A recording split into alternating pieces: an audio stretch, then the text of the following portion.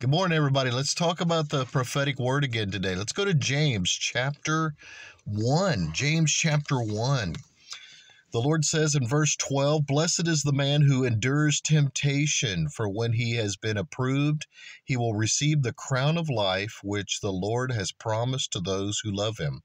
Let no one say when he is tempted, I am tempted by God.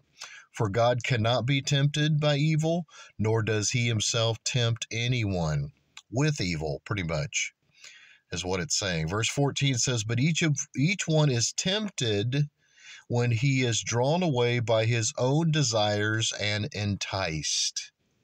A lot of times the Lord's saying, you've been praying, God, remove the temptation. And the Lord says, the temptation is not the sin.